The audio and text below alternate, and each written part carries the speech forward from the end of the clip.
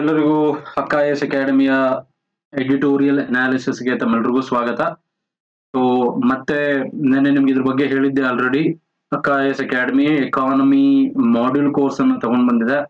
Module course ಅಲ್ಲಿ language ಅಲ್ಲಿ ಅಂದ್ರೆ ಎರಡು ಇಂಗ್ಲಿಷ್ ಮತ್ತೆ ಕನ್ನಡದಲ್ಲಿ ಪೂರ್ತಿ ಕ್ಲಾಸಸ್ ಅನ್ನ ಮಾಡ್ಕೊಡ್ತೀವಿ. ನಿಮ್ಗೆ ಎಂಟೈರ್ ಎಕಾನಮಿ ಸಿಲೆಬಸ್ ಅನ್ನ ಕವರ್ ಮಾಡ್ತೀವಿ. ಆ ಸಿಲೆಬಸ್ ಅನ್ನು ಕವರ್ ಮಾಡೋದ್ರ ಜೊತೆಗೆ ಕ್ವಶನ್ ಪೇಪರ್ಸ್ ಡಿಸ್ಕಷನ್ಸ್ ಇರುತ್ತೆ. ಅದು ಬಿಟ್ರೆ ನಿಮಗೆ ಸ್ಪೆಷಲ್ ಮೆಂಟರಿಂಗ್ ಪ್ರೋಗ್ರಾಮ್ ಕೂಡ ಇರುತ್ತೆ and special attention on presentation of answer, ಅಂದ್ರೆ ಆನ್ಸರ್ಸ್ ಅನ್ನ ಹೆಂಗ್ ಬರಿಬೇಕು, ರಿಲೆವೆಂಟ್ ಡಯಾಗ್ರಾಮ್ಸ್ ಅನ್ನ ಹೇಗೆ ಹಾಕಬೇಕು, ಇದು ಎಲ್ಲದರ ನಡುವೆ ಇರುತ್ತೆ. ನಿಮ್ಗೊಂದು ಎಕ್ಸಾಂಪಲ್ ಹೇಳ್ಬಿಡ್ತೀನಿ ನೋಡಿ ಬೇಕಿದ್ರೆ. ಈಗ ನೀವು ಸರ್ ನಾನು ಫಿಲಿಪ್ಸ್ ಕರ್ವ್ ಬರಿತಾ ಇದ್ದೀನಿ, ಫಿಲಿಪ್ಸ್ ಕರ್ವ್ ಹೆಂಗ್ ಸರ್ ಬರಿಬೇಕು? Philips curve very simply you can write and represent. ಅಂದ್ರೆ ಈಗ 2% ಇನ್ಫ್ಲೇಷನ್ ಇದ್ರೆ 6% ಅನ್ಎಂಪ್ಲಾಯ್ಮೆಂಟ್ ಇರುತ್ತೆ. 6% ಅನ್ಎಂಪ್ಲಾಯ್ಮೆಂಟ್ ಇದ್ರೆ 6% ಇನ್ಫ್ಲೇಷನ್ ಇದ್ರೆ 2% ಅನ್ಎಂಪ್ಲಾಯ್ಮೆಂಟ್ ಇರುತ್ತೆ. ಅಂದ್ರೆ ಈ ಕರ್ವ್ ಇದೆಲ್ಲ ಎರಡು ಪಾಯಿಂಟ್ ಗಳನ್ನ ಜಾಯಿನ್ ಮಾಡಿದ್ರೆ ಪಿ ಸಿ ಕರ್ವ್ ಅಂತ ಕರಿತೀವಿ. ಪಿ ಸಿ ಕರ್ವ್ ಅಂದ್ರೆ ಏನು? ಯಾವಾಗ ಇನ್ಫ್ಲೇಷನ್ ಜಾಸ್ತಿ ಇರುತ್ತೋ ಅನ್ಎಂಪ್ಲಾಯ್ಮೆಂಟ್, ಇಲ್ಲಿ ನಾವು ಎಕ್ಸ್ ಆಕ್ಸಿಸ್ ಅಲ್ಲಿ ಅನ್ಎಂಪ್ಲಾಯ್ಮೆಂಟ್ ಅನ್ನ ನೋಡ್ತೀವಿ, ವೈ ಆಕ್ಸಿಸ್ ಅಲ್ಲಿ ಇನ್ಫ್ಲೇಷನ್ ಅನ್ನ ನೋಡ್ತೀವಿ. Get in the point. So ಯಾವಾಗ ಇನ್ಫ್ಲೇಷನ್ 6% ಇರುತ್ತೆ ಅಂದ್ರೆ ಜಾಸ್ತಿ ಇನ್ಫ್ಲೇಷನ್ ಇದ್ದಾಗ ಅನ್ಎಂಪ್ಲಾಯ್ಮೆಂಟ್ ಕಮ್ಮಿ ಇರುತ್ತೆ, ಕಮ್ಮಿ ಇನ್ಫ್ಲೇಷನ್ ಇದ್ದಾಗ ಅನ್ಎಂಪ್ಲಾಯ್ಮೆಂಟ್ ಜಾಸ್ತಿ ಇರುತ್ತೆ. ಇದ್ರ ಬಗ್ಗೆ ಇನ್ವರ್ಸ್ ರಿಲೇಶನ್ಶಿಪ್, ಅಂದ್ರೆ ಯಾವಾಗ ಇನ್ಫ್ಲೇಷನ್ ಜಾಸ್ತಿ ಇರುತ್ತೆ ಅನ್ಎಂಪ್ಲಾಯ್ಮೆಂಟ್ ಕಮ್ಮಿ ಇರುತ್ತೆ, ಇನ್ಫ್ಲೇಷನ್ ಕಮ್ಮಿ ಇದ್ದಾಗ ಅನ್ಎಂಪ್ಲಾಯ್ಮೆಂಟ್ ಜಾಸ್ತಿ ಇರುತ್ತೆ. ಇಲ್ಲಿ ನೋಡಿ, ಇನ್ಫ್ಲೇಷನ್ ಬರೀ 2% ಇದ್ರೆ ಅನ್ಎಂಪ್ಲಾಯ್ಮೆಂಟ್ 6% ಇರುತ್ತೆ. ಅದು ಇನ್ಫ್ಲೇಷನ್ 6% ಇದ್ರೆ ಅನ್ಎಂಪ್ಲಾಯ್ಮೆಂಟ್ ಬರೀ 2% ಇರುತ್ತೆ. ಇದನ್ನ ಹೇಳಿದ್ದೆ ಫಿಲಿಪ್ಸ್ ಕರ್ವ್. ಈ ರೀತಿ ಡಯಾಗ್ರಾಮ್ಸ್ ಅನ್ನು ಹೆಂಗ್ ಬರಿಬೇಕು ಅನ್ನೋದನ್ನ ಕೂಡ ನಿಮಗೆ ಹೇಳ್ಕೊಡ್ತೀವಿ. ಇದರಲ್ಲಿ ಟೋಟಲ್ 3 ಟೆಸ್ಟ್ ಗಳು ಕೂಡ ಇರ್ತವೆ. 2 ಮೇನ್ಸ್ ಟೆಸ್ಟ್ ಅಂದ್ರೆ 3 ಪ್ರಿಲಿಮ್ಸ್ ಟೆಸ್ಟ್, 2 ಮೇನ್ಸ್ ಟೆಸ್ಟ್ ಇರುತ್ತೆ. ಅಂಡ್ ಕ್ಲಾಸ್ ನೋಟ್ ಸಿಗುತ್ತೆ, ಡಿಕ್ಟೇಷನ್ ನೋಟ್ ಸಿಗುತ್ತೆ. ಎಲ್ಲದಕ್ಕಿಂತ ಹೆಚ್ಚಾಗಿ ಕೇವಲ 6,000 ರೂಪಾಯಿ ಸಿಗ್ತಾ ಇದೆ ನಿಮ್ಗೆ. 5,999 ರೂಪಾಯಿ ಸಿಗ್ತಾ ಇದೆ. ಅದರಲ್ಲಿ 10% ಡಿಸ್ಕೌಂಟ್ ಬೇರೆ ಇದೆ. ಸೊ 10% ಡಿಸ್ಕೌಂಟ್ ಅಂತ ಹೇಳಿದ್ರೆ ಅಪ್ರಾಕ್ಸಿಮೇಟ್ಲಿ ನಿಮ್ಗೊಂದು 5,500 ರುಪೀಸ್ ಸಮ್ವೇರ್ ನಿಮ್ಗೆ ಈ ಎಂಟೈರ್ ಕೋರ್ಸ್ ಸಿಕ್ಬಿಡುತ್ತೆ. 6,000 ಅಂದ್ರೆ ಅರೌಂಡ್ 600 ರೂಪೀಸ್ ಕಮ್ಮಿ ಆಗುತ್ತೆ ನಿಮಗೆ. 5,400 ರೂಪೀಸ್ ನಿಮ್ಗೆ ಎಂಟೈರ್ ಕೋರ್ಸ್ ಸಿಗುತ್ತೆ, right? So it is capitalise ಮಾಡಿ, ಉಪಯೋಗ ಮಾಡಿ, ರೈಟ್? ಸೊ ಬಿಕಾಸ್ ನೋಡಿ, ಅದ್ರಲ್ಲಿ ಎಲ್ಲಕ್ಕಿಂತ ಹೆಚ್ಚಾಗಿ ಸ್ಟಾರ್ಟಿಂಗ್ 2 ಕ್ಲಾಸಸ್ ಅಬ್ಸಲ್ಯೂಟ್ಲಿ ಫ್ರೀ ಇದಾವೆ. ಆ ಕ್ಲಾಸ್ಗಾದ್ರೂ ಬನ್ನಿ, ಅಲ್ಲಿ ಏನು ಹೇಳ್ಕೊಡ್ತೀವಿ ಅಂತ ಗೊತ್ತಾಗುತ್ತೆ ನಮಗೆ. ಅದನ್ನ ಕೇಳ್ಕೊಂಡ ಮೇಲೆ ಇಫ್ ಯು ವಿಶ್, ನಿಮ್ಗೆ ಚೆನ್ನಾಗಿ ಅನ್ಸಿದ್ರೆ then you can continue, correct? So ಇವತ್ತಿನ ಆರ್ಟಿಕಲ್ಸ್ ಅನ್ನ ಡಿಸ್ಕಸ್ ಮಾಡೋಣ. ಸೊ ಒಂದು ಆರ್ಟಿಕಲ್ ಇದೆ, ಬಹಳ ಇಂಪಾರ್ಟೆಂಟ್ ಆರ್ಟಿಕಲ್. ಅದು ಅಬೌಟ್ ಹೆಲ್ತ್ ಕೇರ್ ಬಗ್ಗೆ ಇರೋದ್ರಿಂದ ತುಂಬಾ ಇಂಪಾರ್ಟೆಂಟ್ ಅಂತ ಹೇಳ್ತಾ ಇದ್ದೀನಿ. ಮೇನ್ಸ್ಗೆ ಪ್ರತಿ ವರ್ಷನೂ ಹೆಲ್ತ್ ಕೇರ್ ರಿಲೇಟೆಡ್ ಕ್ವಶನ್ಸ್ ಅನ್ನ ಎಕ್ಸ್ಪೆಕ್ಟ್ ಮಾಡ್ತಾ ಬರ್ತಾ ಇದೀವಿ, ಬಟ್ ಬರ್ತಾ ಇದೆ. ಯಾಕಂದ್ರೆ COVID-19 ಆದ್ಮೇಲೆ ಹೆಲ್ತ್ ತುಂಬಾ ಕಾನ್ಶಿಯಸ್ ಇರೋದ್ರಿಂದ, ಇಂಪಾರ್ಟೆಂಟ್ ಇರೋದ್ರಿಂದ ಪ್ರೈವೇಟ್ ಸೆಕ್ಟರ್ ಹೆಲ್ತ್ ಸೆಕ್ಟರ್ ಹೆಂಗೆ, ಪಬ್ಲಿಕ್ ಸೆಕ್ಟರ್ ಅಲ್ಲಿ ಹೆಲ್ತ್ ಸೆಕ್ಟರ್ ಏನಿದೆ, ಪ್ರೈವೇಟ್ ಸೆಕ್ಟರ್ ನ ಜವಾಬ್ದಾರಿಗಳೇನು, ಚೆನ್ನಾಗಿ ಬರ್ದಿದ್ದಾರೆ ಆರ್ಟಿಕಲ್. ಸಜೆಷನ್ಸ್ ಕೂಡ ಕೊಟ್ಟಿದ್ದಾರೆ, ಇಂಪಾರ್ಟೆಂಟ್ ಇದೆ, ಪಾಯಿಂಟ್ಗಳು ಕೂಡ ಬರ್ದಿದ್ದೀನಿ. ಸೊ ಥ್ರೂಔಟ್ ಕೊನೆವರೆಗೂ ವಿಡಿಯೋ ನೋಡ್ಬೇಕು ನೀವು. ಎಲಿವಿಯೇಟಿಂಗ್ the source of private health care. ಏನಾಗುತ್ತೆ, ಇಂಡಿಯಾದ rank multiple health financial indicators ಅಲ್ಲಿ ಬಹಳ ಪೂರ್ ಪರ್ಫಾರ್ಮೆನ್ಸ್ ಇದೆ. ಯಾಕೆಂತ ಹೇಳಿದ್ರೆ ನಮ್ಮಲ್ಲಿ ಪ್ರಾಪರ್ ಹೆಲ್ತ್ ಫೈನಾನ್ಸಿಂಗ್ ಇಲ್ಲ. ಅದು ಬರೀ ಗವರ್ನಮೆಂಟ್ ಬಗ್ಗೆ ಮಾತ್ರ ಮಾತಾಡೋದಲ್ಲ. ಪ್ರೈವೇಟ್ ಸೆಕ್ಟರ್ ಬಂದರೂ ಕೂಡ ಪ್ರೈವೇಟ್ ಸೆಕ್ಟರ್ ಅಲ್ಲೂ ಒಳ್ಳೆ ಹೆಲ್ತ್ ಸೆಕ್ಟರ್ಸ್ ಇಲ್ಲ, ನಮ್ಮಲ್ಲಿ ಒಳ್ಳೆ ಹೆಲ್ತ್ ಫೆಸಿಲಿಟೀಸ್ ಇಲ್ಲ. It's public health expenditure. ಅಂದ್ರೆ ಪಬ್ಲಿಕ್ ಹೆಲ್ತ್ ಎಕ್ಸ್ಪೆಂಡಿಚರ್ ತಗೊಳ್ರಪ್ಪ, ಆಯ್ತು. ಪಬ್ಲಿಕ್ ಹೆಲ್ತ್ ಎಕ್ಸ್ಪೆಂಡಿಚರ್ ಬಂದಾಗ ಪ್ರೈವೇಟ್ ಅಲ್ಲಿ ಯಾಕಿಲ್ಲ ಮುಂದಕ್ಕೆ ಹೇಳ್ತೀನಿ ನಾನು ನಮ್ಗೆ. ಯಾಕಂದ್ರೆ ಅಲ್ಲೆಲ್ಲ ಬರೀ ಮನಿ ಮೈಂಡೆಡ್ ಇರುತ್ತೆ, ಚೀಪರ್ ಕಾಸ್ಟಿಂಗ್ ನಿಮ್ಗೇನು ಸಿಗೋದೇ ಇಲ್ಲ. ನೀವು ಪಬ್ಲಿಕ್ ಹೆಲ್ತ್ ಎಕ್ಸ್ಪೆಂಡಿಚರ್ ಬರೋದಾದ್ರೆ ಟೋಟಲ್ GDP ನಲ್ಲಿ ಕೇವಲ 1.2% ಅಷ್ಟೇ. ಪಾಯಿಂಟ್ ಪಬ್ಲಿಕ್ ಹೆಲ್ತ್ ಗೆ ಅಂತ ಖರ್ಚಾಗ್ತಾ ಇರೋದು. ಅದರಲ್ಲಿ share of general government expenditure dedicated to health, general government expenditure health ಗೆ ಅಂತ ನಾವು ಖರ್ಚು ಮಾಡ್ತಾ ಇರೋದು 4.8%. ಅಲ್ಲಿಗೆ ನಮ್ಮ ಇನ್ವೆಸ್ಟ್ಮೆಂಟ್ ಟು ದ GDP 6% ಆಗಬೇಕು. 1.2% ಇರೋದು 6% ಹೋಗ್ಬೇಕು. ಅಷ್ಟು ಹೆಲ್ತ್ ಸೆಕ್ಟರ್ಗೆ ನಾವು ಇನ್ವೆಸ್ಟ್ಮೆಂಟ್ ಅನ್ನ ಮಾಡಬೇಕಾಗತ್ತೆ. Get in the point. So per capita health spending growth as not kept phase with rising incomes. ಅಂದ್ರೆ ಆದಾಯದ ಇನ್ಕಮ್ ಜಾಸ್ತಿ ಆದಂಗೆ, ಆದಾಯ ಜಾಸ್ತಿ ಆದಂಗೆ ಹೆಲ್ತ್ ಮೇಲೆ ನಾವೇನ್ ಖರ್ಚು ಮಾಡ್ತಾ ಇದೀವಲ್ಲ ಆ ಖರ್ಚು ಜಾಸ್ತಿ ಆಗ್ತಾ ಇಲ್ಲ. ಇಂಡಿವಿಜುವಲ್ಸ್ ಇನ್ಕಮ್ ಆಗಿರ್ಲಿ, ಗವರ್ನಮೆಂಟ್ ಇನ್ಕಮ್ ಆಗಿರ್ಲಿ ಇನ್ಕ್ರೀಸ್ ಆಗ್ತಾ ಇದೆ, ಬಟ್ ಹೆಲ್ತ್ ಕೇರ್ ನಾವು ಸ್ಪೆಂಡಿಂಗ್ ಮಾಡ್ತಾ ಇರೋದು ಅಷ್ಟೇ ಇದೆ. It is not expected. ಏನ್ ಎಕ್ಸ್ಪೆಕ್ಟೇಷನ್ ಇಟ್ಕೊಂಡಿದ್ವಿ ಆ ಲೆವೆಲ್ ಇಲ್ಲ ಅಂತ. Private spending still constitute nearly 60% of over all expenditure on health. ಅಂದ್ರೆ ಓವರ್ ಆಲ್ ಎಕ್ಸ್ಪೆಂಡಿಚರ್ ನಾವೇನ್ ನಮ್ಮ ದೇಶದಲ್ಲಿ ಮಾಡ್ತಾ ಇದೀವಿ ಅದ್ರಲ್ಲಿ 60% ಹೆಲ್ತ್ ಎಕ್ಸ್ಪೆಂಡಿಚರ್ ಆಗ್ತಾ ಇರ್ತಕ್ಕಂಥದ್ದು ಪ್ರೈವೇಟ್ ಸೆಕ್ಟರ್ ಇಂದ. ಆದ್ರೆ ಪ್ರೈವೇಟ್ ಸೆಕ್ಟರ್ ಇಂದ ಸಿಗುವಂತ ಫೆಸಿಲಿಟೀಸ್ ಕೂಡ ಜನರಿಗೆ ಚೀಪ್ ಆಗಿ ಸಿಗಬೇಕು ಅನ್ನೋದೇ ಓವರ್ ಆಲ್ ಆರ್ಟಿಕಲ್. ಚೀಪ್ ಆಗಿ ಸಿಗಬೇಕು. ಯಾಕೆ? ತುಂಬಾ ಕಾಸ್ಟ್ಲಿ ಇರುತ್ತೆ ಅದು. ಚೀಪ್ ಹೆಂಗ್ ಆಗ್ಬೇಕು? ಅವ್ರಿಗೆ ಕಾಸ್ಟ್ ಆಫ್ ಇನ್ವೆಸ್ಟ್ಮೆಂಟ್ ಅಂದ್ರೆ ಅವ್ರೇನು ಕಾಸ್ಟ್ ಅನ್ನ ಇನ್ವೆಸ್ಟ್ ಮಾಡ್ತಾ ಇದಾರೋ ಹೆಲ್ತ್ ಸೆಕ್ಟರ್ ಮೇಲೆ, ಅಥವಾ ಮಷಿನ್ಸ್ ಇನ್ವೆಸ್ಟ್ ಮಾಡ್ತಾ ಇದಾರೆ, ಬಿಲ್ಡಿಂಗ್ ಇನ್ವೆಸ್ಟ್ ಮಾಡ್ತಾ ಇದಾರೆ, ಆ ಕಾಸ್ಟ್ ಆಫ್ ಪ್ರೊಡಕ್ಷನ್ ಇದೆಯಲ್ಲ ಹೆಲ್ತ್ ಸೆಕ್ಟರ್ಗೆ ಅದು ಕಮ್ಮಿ ಆದ್ರೆ, ಆ ಕಾಸ್ಟ್ ಆಫ್ ಪ್ರೊಡಕ್ಷನ್ ಏನಾದ್ರು ಕಮ್ಮಿ ಆದ್ರೆ, ಆಬ್ವಿಯಸ್ ಅದು ಬಹಳ ಸಿಂಪಲ್. ಅದು ಪ್ರೊಡಕ್ಷನ್ ಕಾಸ್ಟ್ ಕಮ್ಮಿ ಆದ್ರೆ ಅವ್ರು ಬಹಳ ಚೀಪ್ ಆಗಿ ಏನು ಹೆಲ್ತ್ ಫೆಸಿಲಿಟೀಸ್ ಕೊಡೋದಕ್ಕೆ ಸಾಧ್ಯ ಆಗುತ್ತೆ. Private sector in India is ಎಕ್ಸಾರ್ಬ್ಲಿ dispersed, ಅಂದ್ರೆ ಎಲ್ಲಾ ಕಡೆಗೂ ಇದೆ ಪ್ರೈವೇಟ್ ಹೆಲ್ತ್ ಸೆಕ್ಟರ್. ನಮ್ಗೆ ಪ್ರೈವೇಟ್ ಸೆಕ್ಟರ್ ಇವತ್ತು ಎಲ್ಲಾ ಕಡೆನೂ ಇದೆ, ಆದ್ರೆ ಹೆಲ್ತ್ ಸೆಕ್ಟರ್ಗೆ ಬರೋರು ತುಂಬಾ ಕಡಿಮೆ. ಬೇರೆ ಕಡೆ ಎಲ್ಲಾ ಕಡೆ ಪ್ರೈವೇಟ್ ಸೆಕ್ಟರ್ ಹೆಲ್ತ್ ಸೆಕ್ಟರ್ಗೆ ಕಡಿಮೆ.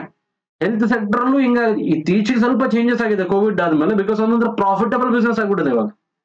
With market inequalities between rural and urban areas R wide spread market failure, ಅಂದ್ರೆ ಮಾರ್ಕೆಟ್ ಫೇಲ್ಯೂರ್ಸ್ ಇದಾವೆ ಅಂಡ್ ರೂರಲ್ ಅರ್ಬನ್ ಡಿವೈಡ್ ಜಾಸ್ತಿ ಇರೋದ್ರಿಂದ ಕೆಲವೊಂದು ಪ್ಲೇಯರ್ಸ್ ಅನ್ನೋದು ಡಿಸ್ಕರೇಜ್ ಮಾಡುತ್ತೆ. ಅದರಲ್ಲಿ ಇಂಡಿಯನ್ ಕಾಂಟೆಕ್ಸ್ಟ್ ಅಲ್ಲಿ ಇನ್ಕಮ್ ಇನ್ಇಕ್ವಾಲಿಟಿ ಜಾಸ್ತಿ ಇದೆ, ಆದಾಯದ ಅಸಮಾನತೆ ಜಾಸ್ತಿ, ಬ್ಯಾಕ್ವರ್ಡ್ನೆಸ್ ಹಿಂದುಳಿದಿರತಕ್ಕಂಥದ್ದು ಜಾಸ್ತಿ, ಅಂಡ್ ಅಂಡರ್ ರೆಗ್ಯುಲೇಷನ್ ಅಂದ್ರೆ ಪ್ರೈವೇಟ್ ಸೆಕ್ಟರ್ ಗಳನ್ನ ಸರಿಯಾಗಿ ರೆಗ್ಯುಲೇಷನ್ ಮಾಡಿಲ್ಲ ನಮ್ಮ ದೇಶದಲ್ಲಿ. ಇದೆಲ್ಲವೂ ಕಾರಣ. ಇದೆಲ್ಲ ಕಾರಣಗಳಿಂದ ಸರಿಯಾದಂತಹ ಹೆಲ್ತ್ ಫೆಸಿಲಿಟೀಸ್ ದೇಶದಲ್ಲಿ ಸಿಗ್ತದೆ. ಈ ಪಾಯಿಂಟ್ ಗಳು ಬರಿಬೇಕಿದನ್ನ ನೀವು ನೋಟ್ ಮಾಡಿ ಇಟ್ಕೊಳ್ಳಿ. These often provide care at apparently inexpensive rates but of dubious quality. ಹಾಗಾದ್ರೆ ಪ್ರೈವೇಟ್ ಸೆಕ್ಟರ್ ಅಲ್ಲೂ ಚೀಪ್ ಆಗಿ ಹೆಲ್ತ್ ಫೆಸಿಲಿಟಿ ಸಿಗ್ತಾ ಇದಾವೆ ಕೆಲವೊಂದು, ಆದ್ರೆ ಅದು ಡ್ಯೂಬಿಯಸ್ ಕ್ವಾಲಿಟಿ, ಅಂದ್ರೆ ಕ್ವಾಲಿಟಿ ಏನಾಗಿದೆ ತುಂಬಾ ಕಡಿಮೆ. ಪ್ರೈವೇಟ್ ಸೆಕ್ಟರ್ ಅಲ್ಲೂ ಅಷ್ಟೇನೆ, ನೀವು ನಾರ್ಮಲ್ ನಾವೇನ್ ಮಾಡ್ತೀವಿ, ಒಂದು ಬ್ಯಾಂಕಿಗೆ ಹೋಗಿ, ಒಂದು ಫೈನಾನ್ಷಿಯಲ್ ಇನ್ಸ್ಟಿಟ್ಯೂಷನ್ಸ್ ಹೋಗಿ, ಒಂದು ಹೆಲ್ತ್ ಸೆಕ್ಟರ್ ಹೋಗಿ, ಪ್ರೈವೇಟ್ ಅಲ್ಲಿ ಫೆಸಿಲಿಟೀಸ್ ಚೆನ್ನಾಗಿರುತ್ತೆ. ಆದ್ರೆ ಪ್ರೈವೇಟ್ ಅವ್ರು ಏನಾದ್ರು ತುಂಬಾ ಕಾಸ್ಟ್ ಕಮ್ಮಿ ಕೊಡೋ ಪ್ರಯತ್ನ ಮಾಡಿದ್ರೆ ಕ್ವಾಲಿಟಿ ಏನಾಗುತ್ತೆ, ಡ್ಯೂಬಿಯಸ್ ಕ್ವಾಲಿಟಿ ಆಗ್ಬಿಡುತ್ತದು, ಅಂದ್ರೆ ತುಂಬಾ ಚೀಪ್ ಕ್ವಾಲಿಟಿ ಅಂತ ಅರ್ಥ, right? And initiatives that seek to make private health care more affordable without affecting the care quality assume importance. ಅಂದ್ರೆ ಇವಾಗ ನಮ್ಗೆ ಅವಶ್ಯಕತೆ ಇರೋದೇನು, ಪ್ರೈವೇಟ್ ಹೆಲ್ತ್ ಕ್ವಾಲಿಟಿ ಚೀಪ್ ಆಗಿ ಸಿಗಬೇಕು. ಪ್ರೈವೇಟ್ ಹೆಲ್ತ್ ಕ್ವಾಲಿಟಿ ಹೆಲ್ತ್ ನಮಗೆ ಚೀಪ್ ಆಗಿ ಸಿಗಬೇಕು. ಆದ್ರೆ ಹೆಲ್ತ್ ಫೆಸಿಲಿಟೀಸ್ ನಮಗೆ ಪ್ರೈವೇಟ್ ಪ್ಲೇಯರ್ಸ್ ಏನ್ ಕೊಡ್ತಾ ಇದಾರಲ್ಲ, ಪ್ರೈವೇಟ್ ಹಾಸ್ಪಿಟಲ್ಸ್, ಪ್ರೈವೇಟ್ ನರ್ಸ್ಗಳು ಅಥವಾ ಪ್ರೈವೇಟ್ ಕ್ಲಿನಿಕ್ಗಳು ಏನ್ ಹೆಲ್ತ್ ಫೆಸಿಲಿಟೀಸ್ ಕೊಡ್ತಾ ಇದಾರೋ ಅದು ಚೀಪ್ ಆಗಿ ಸಿಗಬೇಕು. ಆದ್ರೆ ಕ್ವಾಲಿಟಿನಲ್ಲಿ ಯಾವುದೇ ರೀತಿ ಕಾಂಪ್ರಮೈಸ್ ಆಗಬಾರದು. This is likely to ಎನ್ಕಂಪಾಸ್ a wide range of policy instrument. ಈ ತರದ್ ಆಗಬೇಕು ಅಂತ ಹೇಳಿದ್ರೆ ಜಾಸ್ತಿ ವಿಶಾಲವಾದಂತಹ ಪಾಲಿಸಿ ಇನ್ಸ್ಟ್ರೂಮೆಂಟ್ ಅನ್ನ ತಗೊಂಡ್ ಬರಬೇಕು. ಅಂದ್ರೆ ಸರ್ಕಾರ ಕೆಲವೊಂದು ರೆಗ್ಯುಲೇಷನ್ಸ್ ಅನ್ನ ಮಾಡಬೇಕು ಅದಕ್ಕೆ suit ಆಗಂಗೆ, right? And operating conditions of the private sector, ಅಂದ್ರೆ ಪ್ರೈವೇಟ್ ಸೆಕ್ಟರ್ಗೆ ಕಾಸ್ಟ್, ಅವರ ಪ್ರೊಡಕ್ಷನ್ ಕಾಸ್ಟ್ ಕಮ್ಮಿ ಆಗೋ ತರ ಸರ್ಕಾರ ಅವರಿಗೆ ಸಹಾಯವನ್ನು ಮಾಡಬೇಕು. ಅಂದ್ರೆ ಸಬ್ಸಿಡಿ ಕೊಡಿ ಅಂತಲ್ಲ. Moreover such policies have to B ಎನ್ಶೈನ್ಡ್ in our national health policy. ನಮ್ಮ ನ್ಯಾಷನಲ್ ಹೆಲ್ತ್ ಪಾಲಿಸೀಸ್ ಅಲ್ಲಿ ಅದನ್ನ ಇನ್ಕ್ಲೂಡ್ ಮಾಡಬೇಕು. ಏನು, ಈಗ ನೀವು ಯಾರು ಚೀಪರ್ ಕ್ವಾಲಿಟಿ ಎಷ್ಟು ಹೆಲ್ತ್ ಕೇರ್ ಫೆಸಿಲಿಟೀಸ್ ಕೊಡ್ತಾ ಇದ್ರು ಅವ್ರಿಗೆ ಟ್ಯಾಕ್ಸ್ ಅಲ್ಲಿ ಬೆನಿಫಿಟ್ಸ್ ಅನ್ನ ಕೊಡಿ. ಟ್ಯಾಕ್ಸ್ ಅಲ್ಲಿ ಬೆನಿಫಿಟ್ಸ್ ಅನ್ನ ಕೊಡಿ. ಅವ್ರಿಗೆ ಕ್ಲಿಯರೆನ್ಸಸ್ ಅನ್ನ ಈಸಿಯಾಗಿ ಕೊಡಿ. ಅವ್ರು ಯಾವ್ದೋ ಜಾಗ ತಗೋತಾ ಇದಾರೆ, ಅಫೋರ್ಡಬಲ್ ಹಾಸ್ಪಿಟಲ್ಸ್ ಅನ್ನ ಕಟ್ತಾ ಇದ್ದಾನೆ ಅಂದ್ರೆ ಅವ್ನಿಗೆ ಈಸಿ ಕ್ಲಿಯರೆನ್ಸಸ್ ಅನ್ನ ಕೊಡಿ. ಟಫ್ ಇರಬಾರ್ದು. ಅವ್ನ ಜಾಗ ತಗೊಳ್ಳೋದಕ್ಕೆ, ಮೆಡಿಕಲ್ ಲೈಸೆನ್ಸಿಂಗ್ ಮಾಡಿಸ್ಕೊಳ್ಳೋದಕ್ಕೆ ಟಫ್ ಇರಬಾರ್ದು, ಈಸಿಯಾಗಿ ತಗೋಬೇಕು ಅವನು. ಅದಕ್ಕೆ ಹ್ಯೂಜ್ ಫೀಸಸ್, ಫೈನ್ಸ್, ರಾಯಲ್ಟೀಸ್ ಅನ್ನ ಕಲೆಕ್ಟ್ ಮಾಡಬಾರ್ದು. ಎಲ್ಲದಕ್ಕಿಂತ ಹೆಚ್ಚಾಗಿ ನೀವು ಯೋಚನೆ ಮಾಡ್ರಿ, ನೀವೇ ಯೋಚನೆ ಮಾಡಿ, ನೀವೇ ಕ್ಲಿಯರ್ ಆಗಿ ಯೋಚನೆ ಮಾಡಿ, ಪ್ರೈವೇಟ್ ಮೆಡಿಕಲ್ ಕಾಸ್ಟ್ ಯಾಕಪ್ಪ ಜಾಸ್ತಿ ಇರುತ್ತೆ ಅಂದ್ರೆ, ನಾವು ಹಾಸ್ಪಿಟಲ್ಗೆ ಹೋದ್ರೆ private ಹಾಸ್ಪಿಟಲ್ಸ್ಗೆ normally consultation fees 500 rupees ಕಮ್ಮಿ ಇರಲ್ಲ. ಯಾಕೆ ಅಂತ ಯೋಚನೆ ಮಾಡಿ. ಅವನು 10 ಲಕ್ಷದಿಂದ 20 ಲಕ್ಷ ಕೊಟ್ಟು ಕಾಲೇಜಿಗೆ ಸೇರ್ಕೊಂಡು ಓದ್ಕೊಂಡು ಬಂದಿರ್ತಾನೆ. ಅಲ್ಲಿಗೆ ಅವನ ಎಜುಕೇಶನ್ ಕಾಸ್ಟ್ ಜಾಸ್ತಿ ಇದೆಯಾ ಅವನಿಗೆ, ಆ ಇಂಡಿವಿಜುವಲ್ಗೆ ಎಜುಕೇಶನ್ ಕಾಸ್ಟ್ ಜಾಸ್ತಿ ಇದೆ ಅಂದ್ರೆ ಹಾಸ್ಪಿಟಲ್ಗಳು, ಪ್ರೈವೇಟ್ ಹಾಸ್ಪಿಟಲ್ ಮಾಡಿದ್ಮೇಲೆ ಅದನ್ನ ರಿಕವರಿ ಮಾಡುವಂತ ಪ್ರಯತ್ನವನ್ನ ಮಾಡ್ತವೆ. ನಾವು work ಮಾಡ್ಬೇಕಾಗಿರೋದಲ್ಲಿ education, medical education provide ಮಾಡ್ತೀವಲ್ಲ, ಅಲ್ಲೇ cheaper medical facility, medical education ಅನ್ನ ಕೊಡಬೇಕು. ಅದು ಪ್ರೈವೇಟ್ ಆಗಿರ್ಲಿ, ಪಬ್ಲಿಕ್ ಆಗಿರ್ಲಿ, ಸರ್ಕಾರದಾಗಿರ್ಲಿ, ಪ್ರೈವೇಟ್ದಾಗಿರ್ಲಿ, ನೀವು ಯಾವಾಗ ಅದನ್ನ ಚೀಪಾಗಿ ಪ್ರೊವೈಡ್ ಮಾಡೋದಕ್ಕೆ ಶುರು ಮಾಡ್ತಿರೋ ಕ್ವೈಟ್ ಆಬ್ವಿಯಸ್ ನಮಗವಾಗ ಹೆಲ್ತ್ ಫೆಸಿಲಿಟೀಸ್ ಕೂಡ ಚೀಪಾಗೆ ಸಿಗ್ತವೆ.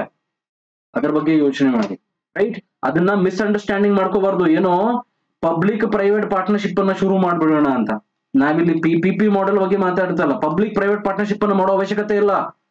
ಅವಶ್ಯಕತೆ ಯಾವ್ದಕ್ಕಿದೆ ಅಂತ ಹೇಳಿದ್ರೆ, ಪ್ರೈವೇಟ್ ಹಾಸ್ಪಿಟಲ್ಗಳಲ್ಲಿ ನಾರ್ಮಲ್ ಆಗಿರಂತ ನಾರ್ಮಲ್ ಜನ ಅಂದ್ರೆ ಕಾಮನ್ ಸಿಟಿಸನ್ಸ್ ಹೋದ್ರೂ ಕೂಡ ಅವನಿಗೆ ಚೀಪ್ ಆಗಿ ಫೆಸಿಲಿಟೀಸ್ ಸಿಗಬೇಕು. ಗವರ್ನಮೆಂಟ್ ಇಲ್ದೇನೆ ಸಿಗಬೇಕು, PPP ಮಾಡೆಲ್ ಇಲ್ದೇನೆ ಸಿಗಬೇಕು.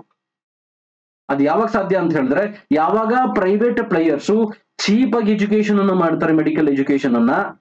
ಯಾವಾಗ ಪ್ರೈವೇಟ್ ಪ್ಲೇಯರ್ಸ್ ಯಾರು ಹಾಸ್ಪಿಟಲ್ ಓಪನ್ ಮಾಡ್ತಾರೆ ಅವ್ರಿಗೆ ಚೀಪ್ ಆಗಿ ಇಕ್ವಿಪ್ಮೆಂಟ್ ಗಳು ಅಥವಾ ಮೆಡಿಸಿನ್ ಮಷಿನ್ಸ್ ಬಿಲ್ಡಿಂಗ್ಸ್ ಎಲ್ಲಾವುದು ಸಿಗುತ್ತೋ ಅವಾಗ ಏನಾಗುತ್ತೆ, ಅವರ ಪ್ರೊಡಕ್ಷನ್ ಕಾಸ್ಟ್ ಏನಾಗುತ್ತೆ, ಕಮ್ಮಿ ಆಗುತ್ತೆ. ಅವಾಗ ಅವ್ರ ಪ್ರೊಡಕ್ಷನ್ ಕಾಸ್ಟ್ ಕಮ್ಮಿ ಆದ್ರೆ ಈ ತರದವ್ರನ್ನ ನೀವು ಒಂದು 20 ಜನಕ್ಕೆ ನೀವು ಸೃಷ್ಟಿ ಮಾಡಿದ್ರೆ ಸಾಕು, ಅವ್ರಿಗೆ ಕಾಂಪಿಟೇಷನ್ ಬರುತ್ತೆ, ಅವ್ರಿಗೆ ಕಾಂಪಿಟೇಷನ್ ಬರುತ್ತೆ. ಅವಾಗ ಒಬ್ಬರಿಂದ ಒಬ್ಬರಿಗೆ ಕಾಂಪಿಟೇಷನ್ ಜಾಸ್ತಿ ಆಗಿ ಪ್ರೈಸ್ ಏನಾಗುತ್ತೆ, ಕಮ್ಮಿ ಆಗ್ತಾ ಹೋಗುತ್ತೆ. ಈಗ 500 rupees ಕನ್ಸಲ್ಟೇಷನ್ ಮಾಡ್ತಿರೋನು ಕೇವಲ 50 ರೂಪಿ ಕನ್ಸಲ್ಟೇಷನ್ ಫೀಸ್ಗೆ ನಿಮ್ಗೆ ಹೆಲ್ತ್ ಫೆಸಿಲಿಟೀಸ್ ಅನ್ನ ಪ್ರೊವೈಡ್ ಮಾಡ್ತಾನೆ. ಬಿಕಾಸ್ ಅವನಿಗೆ ಪ್ರಾಫಿಟ್ ಮಾರ್ಜಿನ್ ಅಷ್ಟೇ ಇರುತ್ತೆ, ಅವ್ನಿಗೆ ಪ್ರಾಫಿಟ್ ಮಾರ್ಜಿನ್ ಜಾಸ್ತಿ ಆಗಿದೆ. ಯಾಕೆ, ಪ್ರೊಡಕ್ಷನ್ ಕಾಸ್ಟ್ ಕಮ್ಮಿ ಆಗಿರುತ್ತೆ ಅವನಿಗೆ. ಇದನ್ನ ಮಾಡಬೇಕು ಹೆಲ್ತ್ ಸೆಕ್ಟರ್ ಅಲ್ಲಿ. Getting the point. ಅದಕ್ಕೆ ಉದಾಹರಣೆ ಕೊಡ್ತಾರೆ, ನಾರಾಯಣ ಹೃದಯಾಲಯ, ಅದ್ರ ಜೊತೆಗೆ ಅರವಿಂದ್ ಐ ಕ್ಲಿನಿಕ್. ಇಲ್ಲೆಲ್ಲ ಏನ್ ಮಾಡ್ತಾ ಇದ್ರೆ, ಈ ಒಂದು ಫಾರ್ಮುಲಾವನ್ನ, ಯಾವುದು ಬಿಸ್ನೆಸ್ ಪ್ರಾಸೆಸ್ ಇನ್ನೋವೇಷನ್ಸ್, ಬಿಸ್ನೆಸ್ ಅಲ್ಲಿ ಇನ್ನೋವೇಷನ್ಸ್ ಅನ್ನ ತಗೊಂಡ್ ಬಂದಿದ್ದಾರೆ ಅವರು. ಆ ಇನ್ನೋವೇಷನ್ಸ್ ಇಂದ ಕಾಸ್ಟ್ ಏನ್ ಮಾಡಿದಾರೆ ಅವರು, ಕಮ್ಮಿ ಮಾಡಿದ್ದಾರೆ. ಕಾಸ್ಟ್ ಕಮ್ಮಿ ಆಗ್ಬೇಕಂದ್ರೆ ಏನ್ ತಗೊಂಡ್ ಬರ್ಬೇಕು, ಇನ್ನೋವೇಷನ್ಸ್ ಅಂತ ತಗೊಂಡ್ ಬಂದ್ವಿ, right. There is already on emergent drift towards value based health care. Value based health care ಅನ್ನು ನಮಗೆ ಪ್ರಾಪರ್ ತಗೊಂಡ್ ಬರ್ಬೇಕು, which seeks to improve patient outcome for the money spend. ಅಂದ್ರೆ ನಾವೇನ್ ದುಡ್ಡು ಖರ್ಚು ಮಾಡ್ತೀವಿ ಅದಕ್ಕೆ ಸರಿಯಾದಂತ ಹೆಲ್ತ್ ಫೆಸಿಲಿಟಿ ಸಿಗ್ಬೇಕು. ನೀವೊಂದು 1,000 ರೂಪಾಯಿ ಖರ್ಚು ಮಾಡಿರ್ತೀರಿ ಹೆಲ್ತ್ ಫೆಸಿಲಿಟೀಸ್ಗೆ, ನಿಮ್ಗೆ ಹುಷಾರೇ ಆಗಿರಲ್ಲ, ಮತ್ತೆ ನೀವೇನ್ ಮಾಡ್ತೀರಿ, ಹಾಸ್ಪಿಟಲ್ ಅನ್ನ ಚೇಂಜ್ ಮಾಡ್ತೀರಿ. ಅಲ್ಲಿ ಹುಷಾರಾಗಿಲ್ಲ, ಮತ್ತೆ ಹಾಸ್ಪಿಟಲ್ ಅನ್ನ ಚೇಂಜ್ ಮಾಡ್ತೀರಿ. ಈ ರೀತಿ ಆಗಬಾರ್ದು.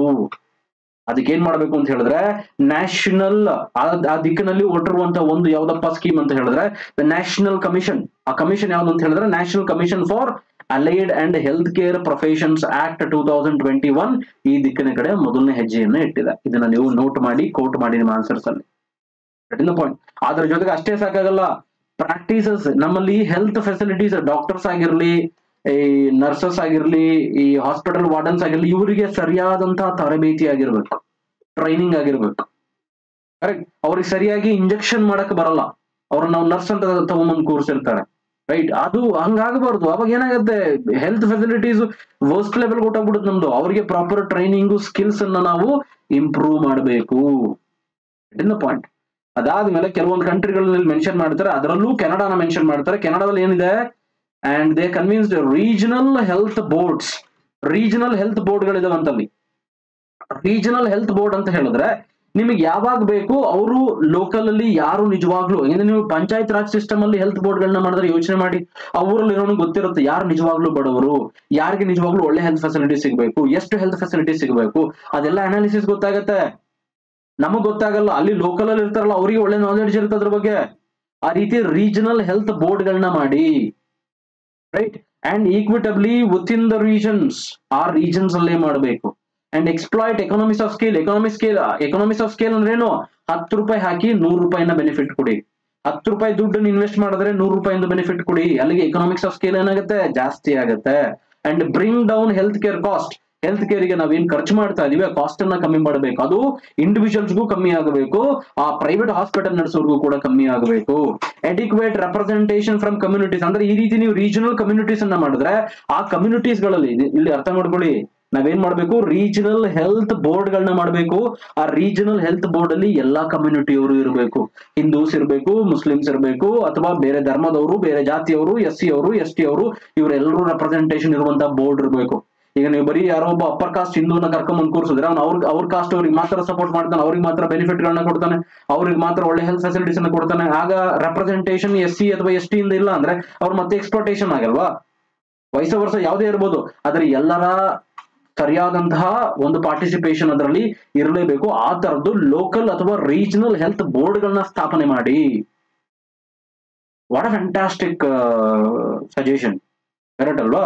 ಕೆನಡಾದಲ್ಲಿ ಏನಿದೆ ಅದನ್ನ ಇಲ್ಲೂ ಇಂಪ್ಲಿಮೆಂಟೇಷನ್ ಮಾಡಿ ಅಂತ, ರೈಟ್. ಇದರಿಂದ ಏನಾಗುತ್ತೆ, local policies, resource allocations, maximum number of health care facilities, ಅದು ಹೆಲ್ತ್ ಕೇರ್ ಪ್ರೊವೈಡ್ ಮಾಡ್ತಕ್ಕಂಥವ್ರು ಎಲ್ಲದು ಓವರ್ ಆಲ್ ಬೆನಿಫಿಟ್ ಆಗುತ್ತೆ. ಇದರಿಂದ ಉಪಯೋಗ ಜಾಸ್ತಿ ಇದೆ ನಮಗೆ. ಅಂಡ್ ಈಗ ಆಲ್ರೆಡಿ ಮೆನಿ ಸ್ಟೇಟ್ ಗಳಲ್ಲಿ ಕ್ಲಿನಿಕಲ್ ಎಸ್ಟಾಬ್ಲಿಷ್ಮೆಂಟ್ ಆಕ್ಟ್ ಗಳನ್ನ ಮಾಡ್ಕೊಂಡಿದ್ದಾರೆ, ಬಟ್ ಅದರಲ್ಲಿ ಪ್ರಾಪರ್ ಆಗಿ ಇಂಪ್ಲಿಮೆಂಟೇಷನ್ಸ್ ಇಲ್ಲ. ಆ ತರ ಆಗಬಾರ್ದು, ಇಂಪ್ಲಿಮೆಂಟೇಷನ್ಸ್ ಅನ್ನ ಮಾಡಬೇಕು.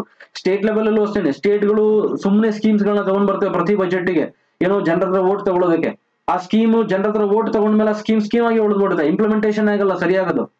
ಹಂಗಾಗಬಾರ್ದು. It is the point. The high cost of medical education trigger cost recovery through resource ನಾವು ಹೇಳಿದ್ರೆ ಮೆಡಿಕಲ್ ಎಜುಕೇಶನ್ ಕಾಸ್ಟ್ ಅನ್ನ ಫಸ್ಟ್ ಕಡಿಮೆ ಮಾಡಿ. ಮೆಡಿಕಲ್ ಎಜುಕೇಶನ್ ಕಾಸ್ಟ್ ಫಸ್ಟ್ ಕಡಿಮೆ ಆದ್ರೆ ಓವರ್ ಆಲ್ ಎಲ್ಲಾದ್ರು ಕಡಿಮೆ ಆಗೋ ಕಡೆ ಹೊರಡುತ್ತೆ, ರೈಟ್? ಎಲ್ಲಾದ್ರು ಕಡಿಮೆ ಆಗ್ತವೆ. Medical education cost have ಶಾರ್ಪ್ಲಿ increased over the past ಡಿಕೇಡರ್ಸ್. ಅಂದ್ರೆ ಲಾಸ್ಟ್ ಒಂದು ದಶಕದಿಂದ ಏನಾಗಿದೆ ಮೆಡಿಕಲ್ ಕಾಸ್ಟ್ ಅಂದ್ರೆ ಒಂದು 10 ವರ್ಷಗಳಿಂದ ಏನಾಗಿದೆ ಅದು ಜಾಸ್ತಿ ಆಗಿದೆ. ಲಾಸ್ಟ್ ಒಂದು ದಶಕದಿಂದ ಮೆಡಿಕಲ್ ಕಾಸ್ಟ್ ಜಾಸ್ತಿ ಆಗ್ತಾನೆ ಇದೆ ನಮ್ಮಲ್ಲಿ, ರೈಟ್? ಯೋಚನೆ ಮಾಡಿ. And we endeavour to make private health care more affordable. Private health care ಏನಾಗಬೇಕು, ಇಲ್ಲಿ ನಾವು ಗವರ್ನಮೆಂಟ್ ಹೇಳ್ತಾ ಇಲ್ಲ, private health care more affordable ಅಂದ್ರೆ ಕೈಗೆಟುಕುವ ಬೆಲೆನಲ್ಲಿ ಸಿಗಬೇಕು. ಆದ್ರೆ ಕ್ವಾಲಿಟಿನಲ್ಲಿ ಯಾವುದೇ ರೀತಿ ಕಾಂಪ್ರಮೈಸ್ ಆಗಬಾರ್ದು. ಆ ರೀತಿ ಕ್ವಾಲಿಟಿನಲ್ಲಿ ಕಾಂಪ್ರಮೈಸ್ ಆಗಬಾರ್ದು. ಇನ್ನೊಂದು, ಪ್ರೈವೇಟ್ ಪ್ಲೇಯರ್ಸ್ ಎಲ್ಲ ಮಾಡ್ತಾ ಇದಾರೆ, ಚೀಪ್ ಆಗಿ ಪ್ರೈವೇಟ್ ಹೆಲ್ತ್ ಕೇರ್ ಸಿಗ್ತಾ ಇದೆ ಅಂತ ಹೇಳಿ ಗವರ್ನಮೆಂಟ್ ಸುಮ್ಮನೆ ಕೂರ್ಬಾರ್ದು. ನೋಡಿ, ಲಾಸ್ಟ್ ಲೈನ್ ಗಳು ಬಹಳ ಇಂಪಾರ್ಟೆಂಟ್. ಗವರ್ನಮೆಂಟ್ ಸುಮ್ಮನೆ ಕೂರ್ಬಾರ್ದು. ಗವರ್ನಮೆಂಟ್ ಏನ್ ಮಾಡ್ಬೇಕು, ಗವರ್ನಮೆಂಟ್ ತನ್ನ ಪಬ್ಲಿಕ್ ಸ್ಪೆಂಡಿಂಗ್ ಇದೆಯಲ್ಲ ಹೆಲ್ತ್ ಕೇರ್ ಮೇಲೆ, ಅದನ್ನ ಕಂಟಿನ್ಯೂ ಮಾಡ್ಕೊಂಡು ಹೋಗ್ಬೇಕು. ಅದರ ಜೊತೆಗೆ ಪ್ರೈವೇಟ್ ಹೆಲ್ತ್ ಕೇರ್ ಬರೀ ಒಂದು ಸಪ್ಲಿಮೆಂಟ್ ಆಗಿ ಸಪೋರ್ಟ್ ಮಾಡುತ್ತೆ ಹೊರತು ಬರೀ ಪ್ರೈವೇಟ್ ಪ್ಲೇಯರ್ಸ್ ಎಲ್ಲ ಮಾಡ್ತಾರೆ ಅಂತ ಗವರ್ನಮೆಂಟ್ ಕೈ ಕಟ್ಟಿ ಕೂರಬಾರ್ದು. ಯಾಕೆ ಅಂದ್ರೆ ಇಡೀ ಪ್ರಪಂಚದಲ್ಲಿ ಯೂನಿವರ್ಸಲ್ ಹೆಲ್ತ್ ಕೇರ್ ಅನ್ನ ಪ್ರೈವೇಟ್ ಸೆಕ್ಟರ್ ಮಾತ್ರ ಕೊಟ್ಟಿರುವಂತಹ ಉದಾಹರಣೆನೇ ಇಲ್ಲ. ಬರೀ private sector universal health care ಅನ್ನ ಕೊಟ್ಟಿರುವಂತಹ ಉದಾಹರಣೆಗಳೇ ಇಲ್ಲ, ಯಾವ ಕಂಟ್ರಿನಲ್ಲೂ ಇಲ್ಲ, ನೋ ಕಂಟ್ರಿ. ಅದಕ್ಕೆ ಪ್ರೈವೇಟ್ ಪ್ಲೇಯರ್ಸ್ ನ ಇಲ್ಲಿ ಯಾವ ತರ ಎಂಕರೇಜ್ ಮಾಡ್ತಿದ್ದಾರೆ ಅಂತ ಹೇಳಿದ್ರೆ ಎಷ್ಟು ಬ್ಯೂಟಿಫುಲ್ ಆಗಿ ಕನ್ಕ್ಲೂಡ್ ಮಾಡಿದ್ದಾರೆ ನೋಡಿ, ರೈಟ್? ಸೊ ಪ್ರೈವೇಟ್ ಪ್ಲೇಯರ್ಸ್ ಅನ್ನ ಎಂಕರೇಜ್ ಮಾಡ್ತಾ ಇದ್ದಾರೆ. ಅವರು ಚೀಪ್ ಹೆಲ್ತ್ ಫೆಸಿಲಿಟೀಸ್ ಅನ್ನು ಕೊಡಬೇಕು ಅಂತ ಹೇಳಿದ್ರೆ ಪಬ್ಲಿಕ್ ಹೆಲ್ತ್ ಫೆಸಿಲಿಟೀಸ್ ಜೊತೆಗೆ ಕೊಡಬೇಕು. ಅಂದ್ರೆ ಸರ್ಕಾರ ಗವರ್ನಮೆಂಟ್ ನ ಹೆಲ್ತ್ ಫೆಸಿಲಿಟೀಸ್ ಜೊತೆಗೆ ಪ್ರೈವೇಟ್ ಕೂಡ ಇಂಪ್ರೂವ್ ಆಗಬೇಕು. ಅವಾಗ ಏನಾಗುತ್ತೆ, ಯೂನಿವರ್ಸಲ್ ಹೆಲ್ತ್ ಕೇರ್ ಸಕ್ಸಸ್ ಆಗೋದಕ್ಕೆ ಅಥವಾ ಇಂಪ್ಲಿಮೆಂಟೇಷನ್ ಆಗೋದಕ್ಕೆ ಸಾಧ್ಯ ಆಗುತ್ತೆ. Okay, thank you so much for watching. Bye bye. Meet you in the next video.